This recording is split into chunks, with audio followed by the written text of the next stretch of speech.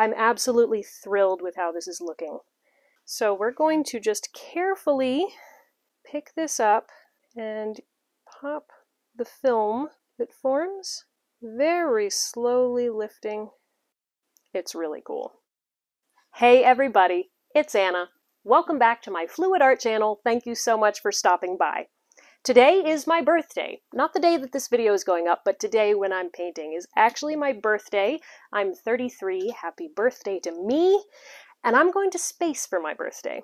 So I did a little series on space back in March of this year, and I did several different techniques, and one of them included inspired by Olga Sobey using her rings. It was an Earth and a Moon, and I've been wanting to do another one ever since, and I've just gotten busy with other projects, but today I'm doing one. So I'm making Saturn. So Saturn, of course, has rings. So it's harder to do, and I've thought about how would I do it, because you can make the planet, you can make the background, but then do you swipe the rings while it's wet? I get scared by that. So I'm going to do this in 2 layers. I'm going to pour the Saturn and the background, and then I'm going to come back and I'm going to use, I think, masking fluid to block off certain areas so that I can swipe some beautiful, neat rings on it. So it's going to be at a bit of a tilt. The rings are going to go this way, but it's going to be in the dancing space inspired by Olga. So I have, these are kind of my space background colors, and these are my Saturn colors. So if you look at pictures of Saturn, it's fairly bland. It's very smooth and kind of cream colored. So I've got, sort of some white, some ochre, metallic, I don't remember if this is bronze or copper, gold, and then an unbleached titanium, which is kind of just my base tan. And then for my background colors, I have obviously a lot of black, but I don't want it to be just black. So I have some phthalo blue, I have some dioxazine violet, and then a few metallics. I have teal, magenta, and silver, just to add kind of some depth and some sparkle to the background and really make it flow. And I think I'm going to use some of the metallic magenta in the planet colors also, because in looking at pictures, some of them do show just a little bit of pinkish. So that should be fun. My paint is mixed with water today, so it's just paint and water, very, very thin. Let me see if I can show you that consistency. So it leaves either no trail or practically no trail. This actually looks slightly thicker than I thought, but it's still very, very runny. I think that's all my details. Let's make a painting.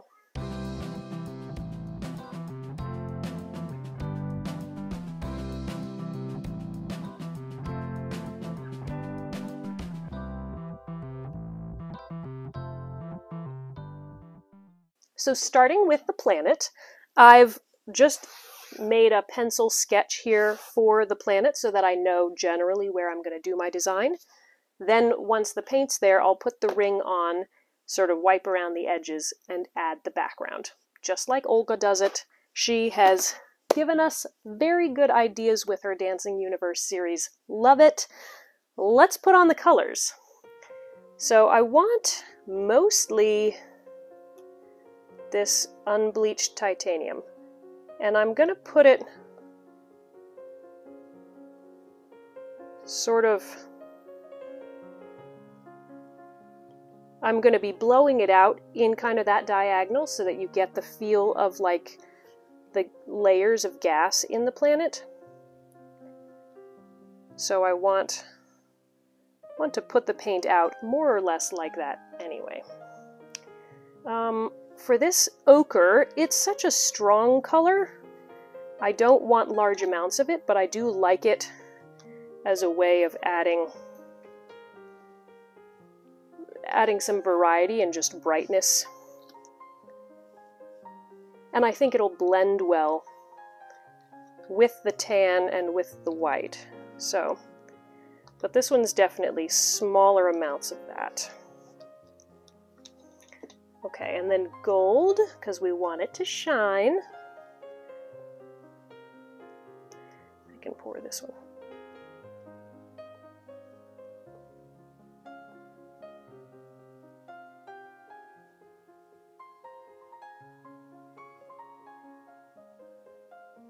And that's kind of all over. I don't want it to look exactly the same all over, and it won't. It's not going to look exactly the same all over because as you blow it, different colors are going to be more prominent. But I want to make kind of some layers. So I'm having more of it down here, a little bit up there, and then for the white I'm going to do the opposite. I'm going to have more of it up top and less of it down below. But I do want there to be some white, because without white, a light colored painting just looks kind of bland. You have to have some white, or it doesn't feel fully bright. Okay, a little bit of white down here.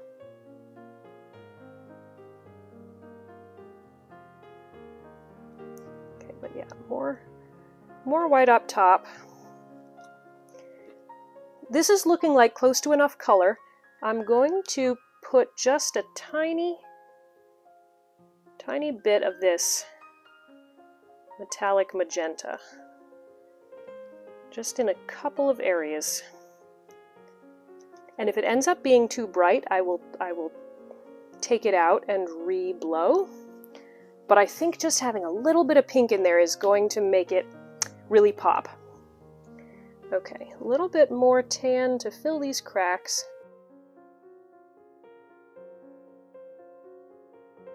I think this will be great.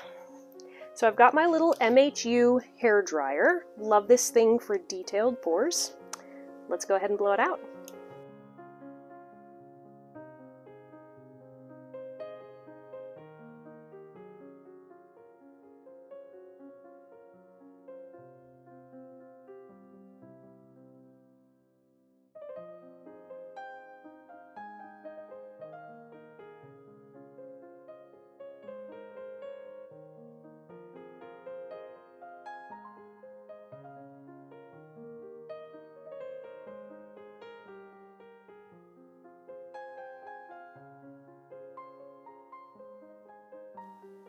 Oh, this is dreamy. The only place that I don't like is up here, where I blew it 2 different directions, and you can tell. So I think I'm just going to add a little bit more white. It's always hard to tell, like, is that outside of my line? I don't know. I think I need to cover it just a little bit. So kind of matching the colors that I have there, I'm just going to blow this way to try to cover that line.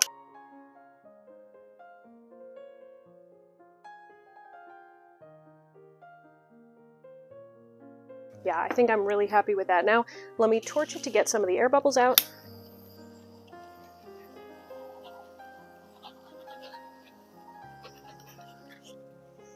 I have some really pretty cells here in the gold, some here in the magenta.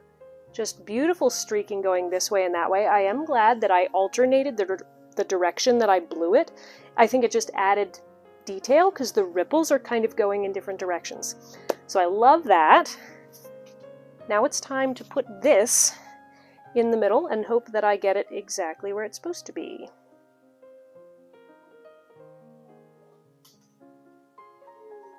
Okay, there it is. I don't know that that's exactly centered, but it looks beautiful. So now I'm going to kind of scrape away the extra paint here from the sides.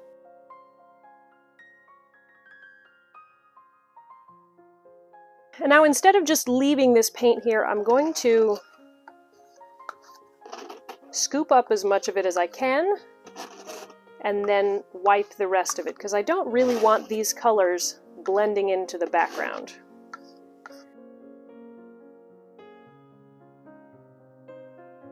Man, I'm so glad that I added that magenta. Just having that little touch of pink, oh, it's giving this so much depth. I love it. Okay, so now I'm just going to wipe up as much as I can.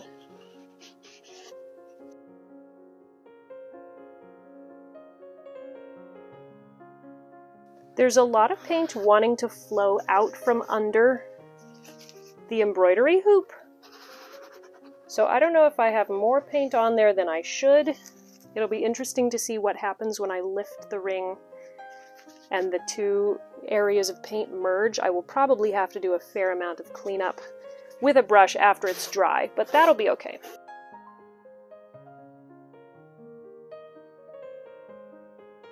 Okay, I think the sides are clean enough. So now it's time to start adding the background colors. So again, it's going to be mostly black, but I do want there to have depth and color in it so that it's not just black. We don't want it to feel flat. But I am going to start with black all the way around the edge.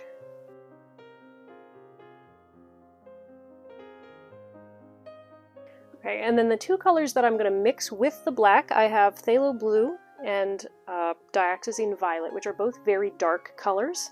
So when this dries, it's going to look essentially black, but you should be able to pick out, especially when it's varnished, just a little bit of color in there. Okay, I do have some of my background colors. They've come into the black, but I think that's just going to add some wispy details. Should be okay. All right, so let's...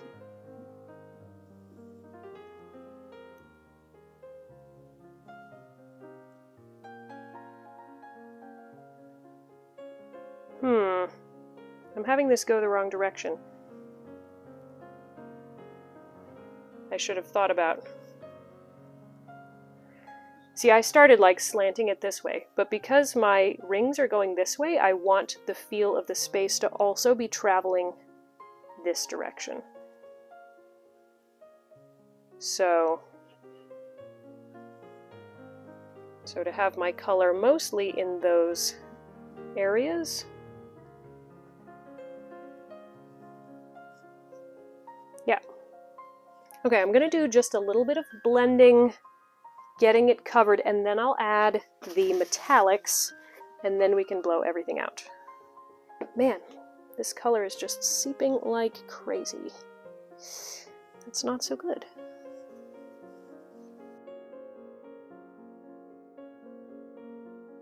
Okay, we'll blow it out. I don't have a whole lot of time to like mess with it, so we'll get it blown out.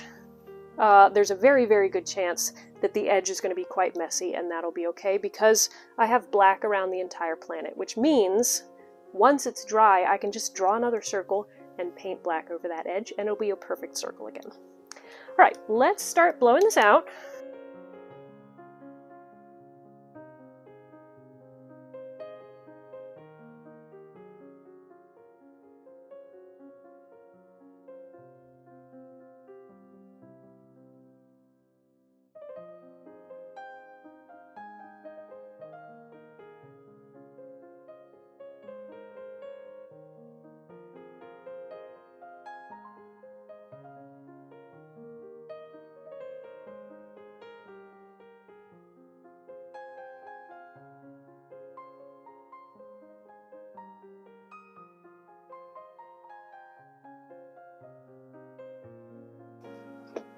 Well, this is cool.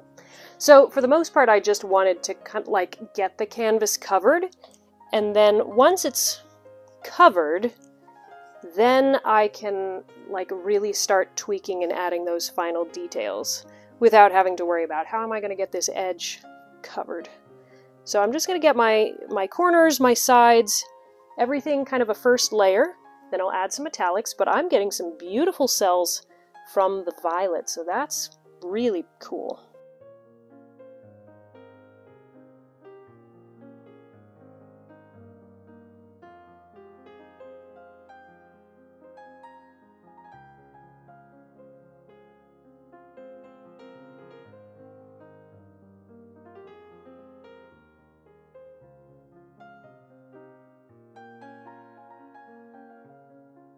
Okay, edges are covered, so I'm gonna add just some little,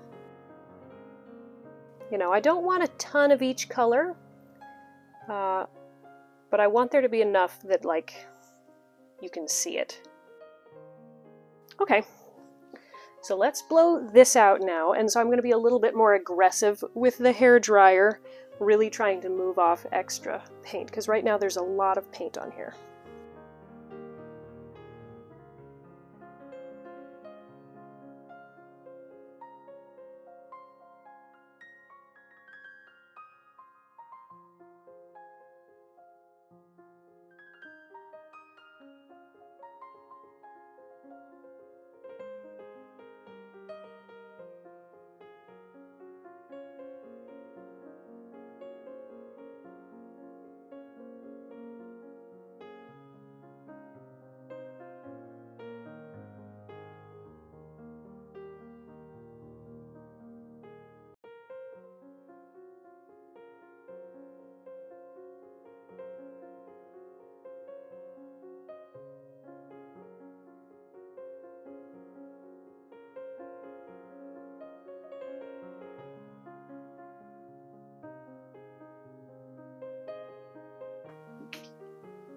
Wow.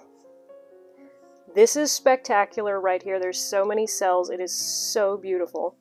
And then this up here, like I'm just looking at the shimmer from the light coming down. It's really, the silver is really sparkling there.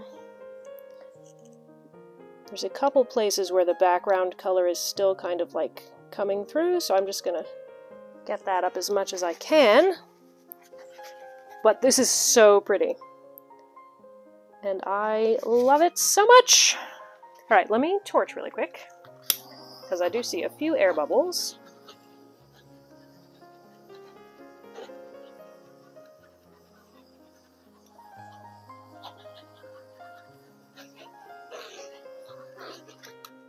Last step before I pull up this ring is to add my stars. So I've got a little fan brush here.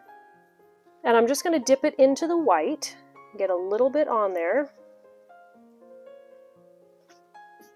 You sort of tap it once to get the big blobs off, and then, oh yeah.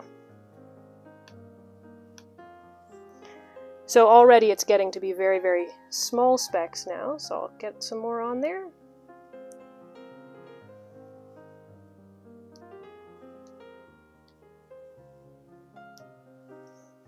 It's amazing how it just comes to life when you add the stars. Love it, love it. And because white is a denser color, oftentimes when you add the stars, the paint will sink just a little bit. So if that happens, you can always come in with a brush and add a few bigger ones just to make sure that you don't lose the effect.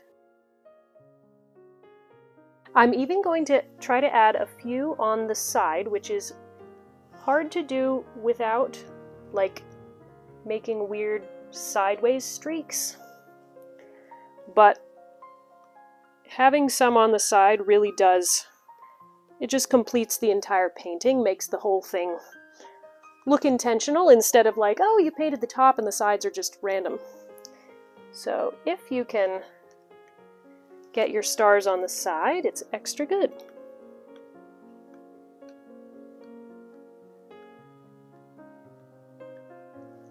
I'm absolutely thrilled with how this is looking. And now I just hope that when I pick up the ring, it doesn't all warp and shift. But like I said, I've got a plan for that, even if it does.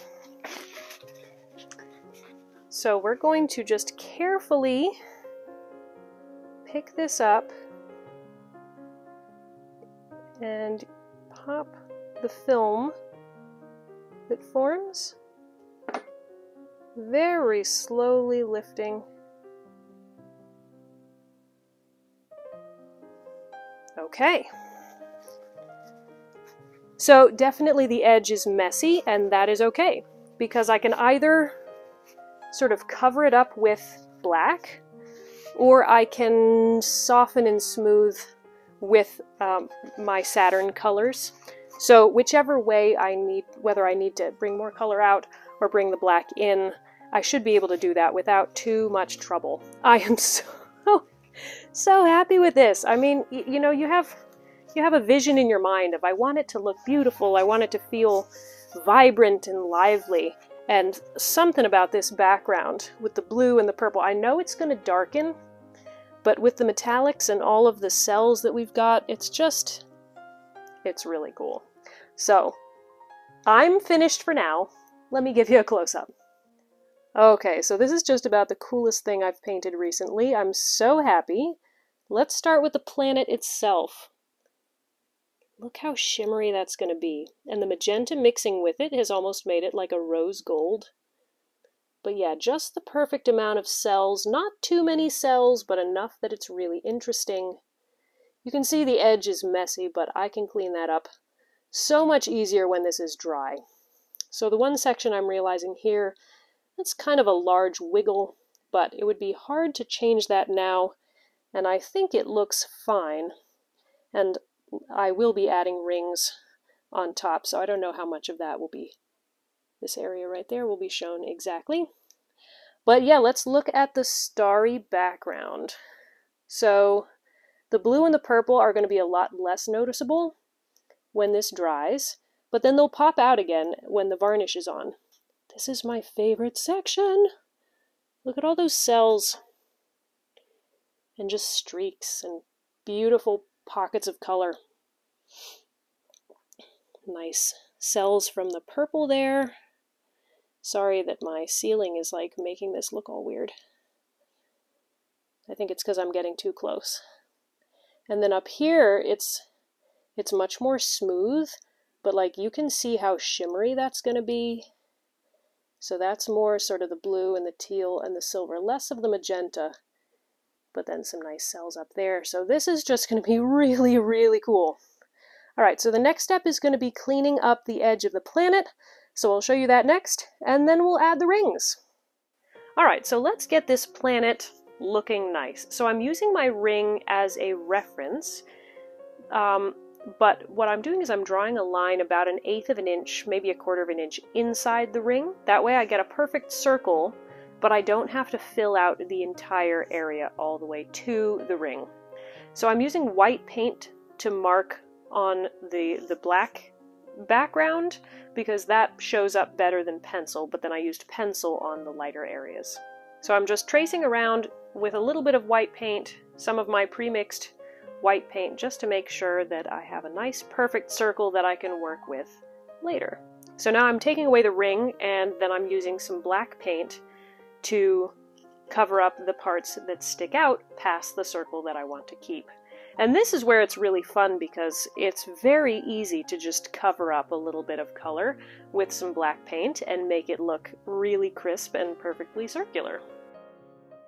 Once I'm all finished covering up the edges with black and that first layer of paint is dried, now I can start filling in the other areas with some white paint, some gold paint, whatever colors kind of match the planet.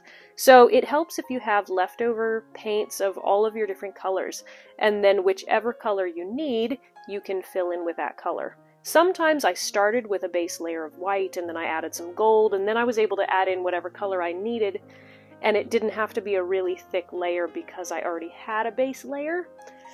Or sometimes I go, okay, I need copper all the way across, and so I just put down a whole bunch of copper right on one section, and that filled it in nicely.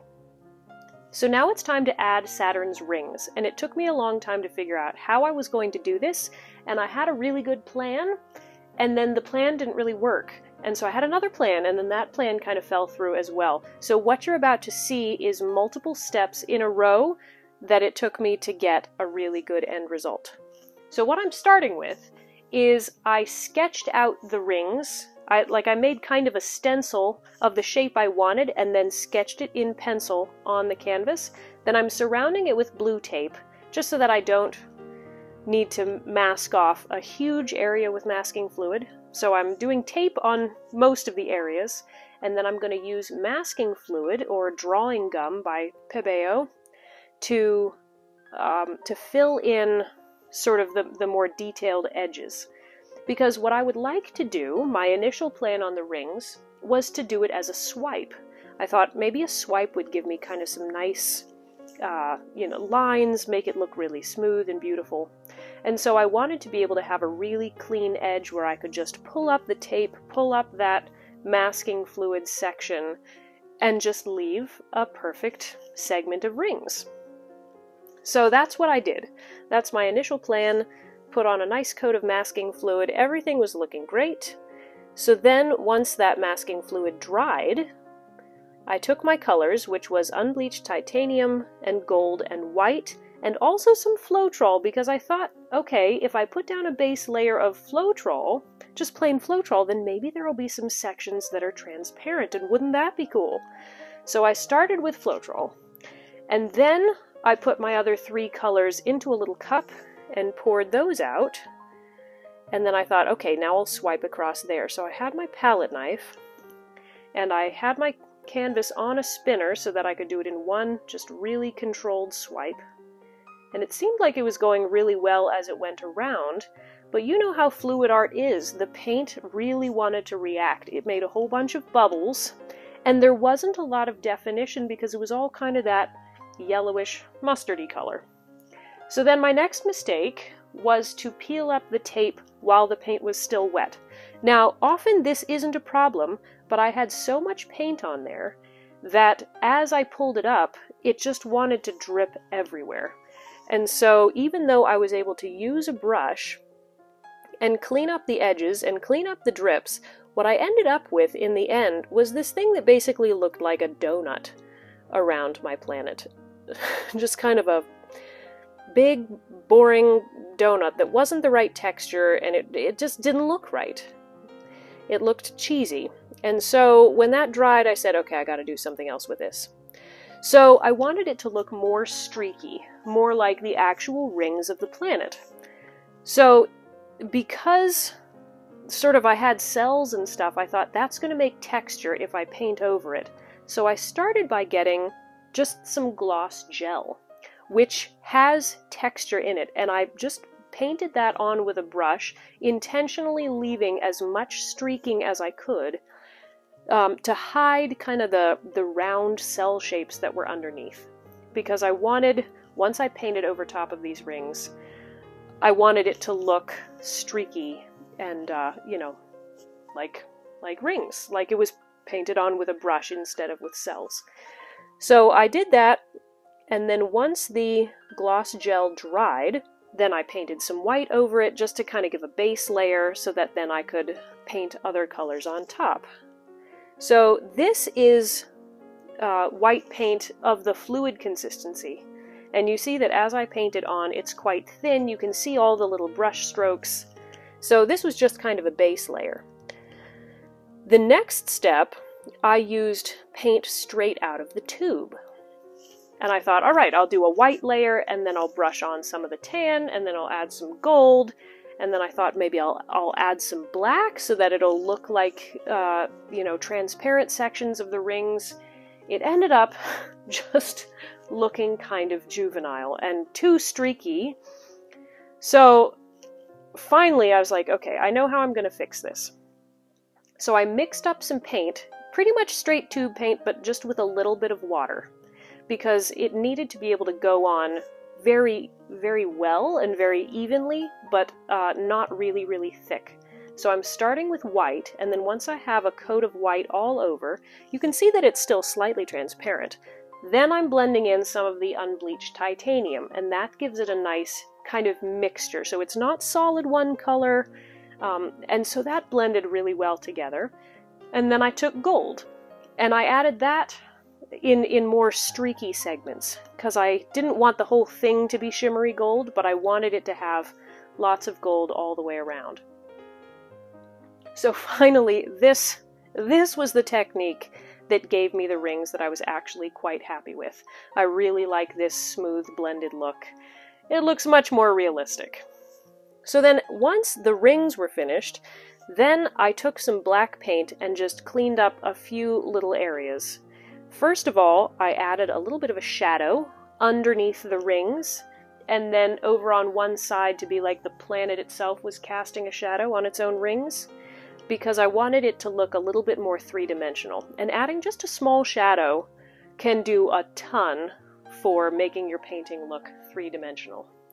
And then I also used some black to neaten some of the edges of the rings to make make the back edges squash down a little bit to make it look like it was receding into the distance. So just small things where as I had looked at the painting, I said, I don't love this, I don't love this. So I was finally able to address each of those and fix all of the concerns.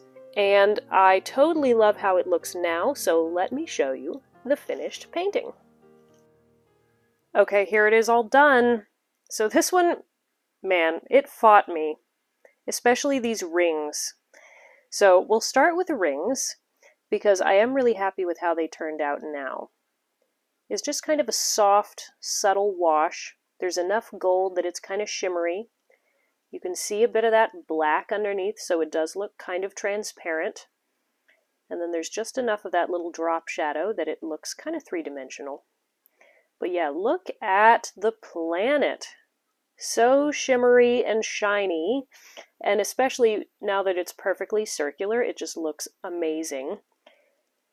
Unlike when I first painted it and it looked kind of lopsided and weird. So it looks really great now. And then the background also, I added in a few stars, bigger stars, just to really brighten it up. Oh man, these details are so perfect. I do love that the phthalo blue and the purple darkened up, because it's a very kind of subtle, dreamy effect now, instead of being so bright and bold. This part's cool because it looks like metallic blue. What that is the metallic silver underneath the phthalo blue, so it shines metallic blue, even though I didn't have a metallic blue in there, so that's really cool. There's a little pop of silver up there. So these background elements, it adds just enough kind of magic to the background so that it isn't bland, but it doesn't totally overpower it. It still looks very much like space. So I am really happy with how this turned out. It took a lot more work than I was expecting, but I'm so glad that it finished up well. Thank you guys for joining me for this painting video. I hope it inspired you to try something new and to keep on working at something if you aren't totally satisfied with it. Let me know down in the comments, have you ever tried a planet pour like this, and do you think you'd like to try one after watching this one? I can't wait to see you all in the next video. Bye guys!